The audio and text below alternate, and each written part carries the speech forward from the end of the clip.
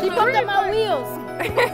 Basically, we're in the neighborhood where I grew up. Oh my gosh. It's the Allied neighborhood area. She's the She best. helped me mature, and that's not even a lie. She helped me pick my bike at DreamBikes. I like it. I like being able to be that role model for people. This is the house I was raised in, right here. When I used to stay here, this house actually seemed like gigantic to me. This is where I actually learned how to ride my bike. So I used to ride down the hill, and I used to catch so much speed, I could actually ride all the way down to that corner house right there. This is Bryson, my youngest brother. He's 2. This is Raven. She just turned 6. This is where I grew up. This little 2-bedroom does the trick for all 16 of us. I need that park. We got stuck at the park. We're super close. Well, it all started when my grandma bought me a bike so I can have something to do outside. And this is the house I grew up at. She raised me, my little brother, my little sister, and she's very proud. You can give a kid 50 toys. And you can get them a pot and a spoon. They'll play with that pot and that spoon before they play with the 50 toys. We're at the basketball court on the south side. Yeah, I used to play basketball over here. I still do every now and then. This is the number I was when I did the Trek 100, the 36 mile. Yeah, it was pretty fun. And plus it was for a good cause, just like DreamBikes. All right, sit down, let's get going. When DreamBikes first started, there was a list of items that everybody had to adhere to in order to be a DreamBikes employee. If you do every one of these things right, you're going to be in good shape at DreamBikes. You're going to be a valued employee and member of the DreamBikes family. It's more than a job, it's like a family thing there. Can you hold this? Thank you. Here we're all like a big family. I always pull the valve back down and out. So we are a family. It's really good. Okay, and when I tape it, I start from right here, right? Start right here at the bottom. And we very supportive for each other. And we annoy each other a lot. So yeah, it's pretty much is like a family to me.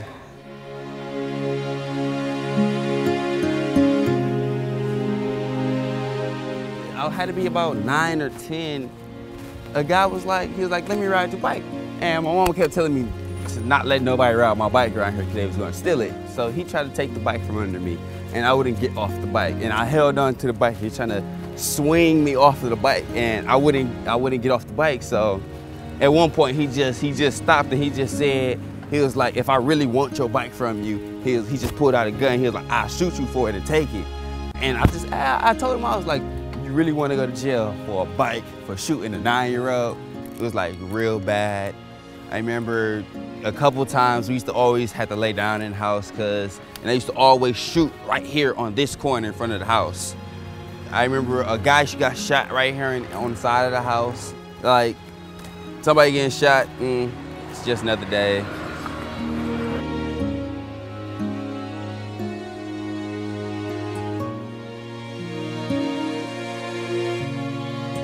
I mean, growing up younger, like, there were so many shootings, there were so many killings, there were so many, like, different stuff going on. I mean, the whole reason behind this is adults acting like children. And it's sad because then you have those people around and it's not the type of people you want the kids to be able to look to.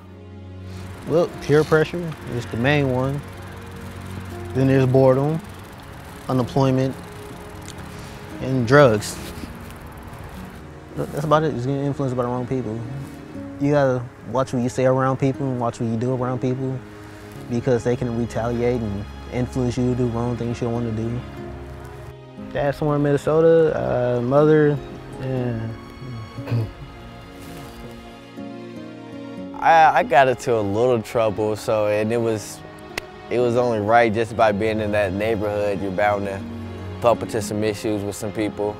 But even DreamBikes that kept me away from that, just giving me advice. My boss, Eric, giving me advice about how to just stay away from things and turn the other cheek type of thing. And I haven't been in trouble in a while now. DreamBikes became involved at pretty much a crucial point.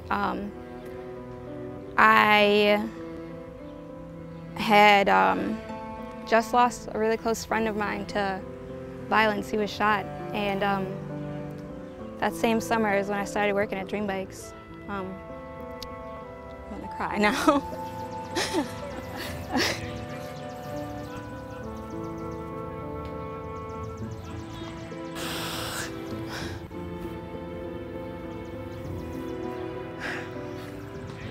I started working there about a month after he died, and I was just pretty much miserable, obviously. And when I started working there, I just felt happier.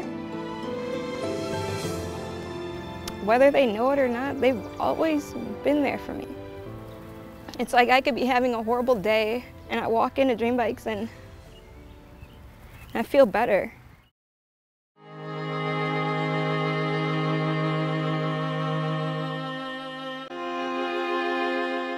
You live over here? I used to, when I was little, like you.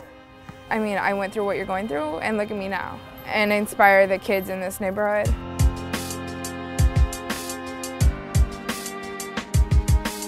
My family is real proud of me because they know what we've come from and how I used to be.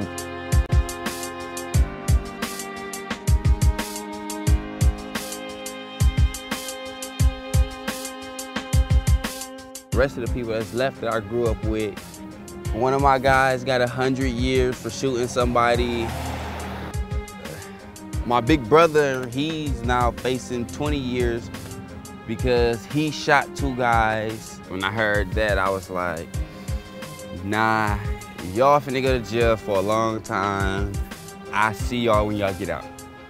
Make sure the brake levers are on tight. Right. Any kid is willing to do something as long as you give them interest in what they want to do. See, they drive kind of easy because they get to work on bikes. It's kind of fun too. So they shouldn't be mad at nothing. As long as you give them an idea of what this can do and what they will be doing, they'll do it. That's what I'm saying. It ain't even a real job. He wants to donate bikes and learn how to fix bikes and stuff. So in the near future, he can, if that's what he had to do for a living, he'll be able to make it. And DreamBikes, I love DreamBikes. You know, a lot of these kids when they first started, I don't know how to sell a bike. I don't think I can do it. I don't know anything about a bike. And now they're doing it. There's your copy, and they'll give you a call when it's all said and done. Okay. He bought a bike from us, and this is his new bike. I'm going around to make sure the tire isn't sticking to the rim. Because here our main focus is providing these kids with not only job skills, but life skills. How are they going to cope with situations through the rest of their life? All right, then I'll take you guys up there. All right. Enjoy your bike. Well, I've been working on bikes and in a bike shop since before they were born. So I'm glad I can share that knowledge with them. It's fun watching them grow. 32 cents your change. Thanks for stopping in. There you go. Yeah, that's what's good about this. I can take my skills that I learned here and apply them anywhere, basically. And it can build my resume too, since I'm young and just starting out. This is the kind of thing that people should support. All right. I mean, a lot of times people go to the bigger stores and get bikes and stuff like this, but these are the places we need to be going to because they're giving back to the community.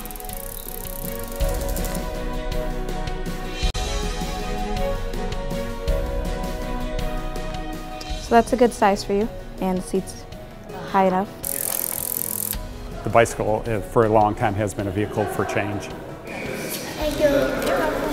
Thanks, I appreciate it. All right. It's fun seeing people walk out of the store with a bike, whether it's a kid coming in and getting a bike. I can take you guys. They just installed a brake pad for me on the rear, and I'm ready to roll. A lot of cases here, I get to see adults who haven't had a bike in 10, 20 years, and they come in and they get a bike. I found what I was looking for. And learning what it means to operate a business and give back to the community at the same time. I can't think of anything better. If the kids can reach higher than they ever thought possible, then DreamBikes is a success. Where's that back for you? Sure, we measure it by, by how much we sold last month and last week, but really the ultimate measure of success is that success of each kid.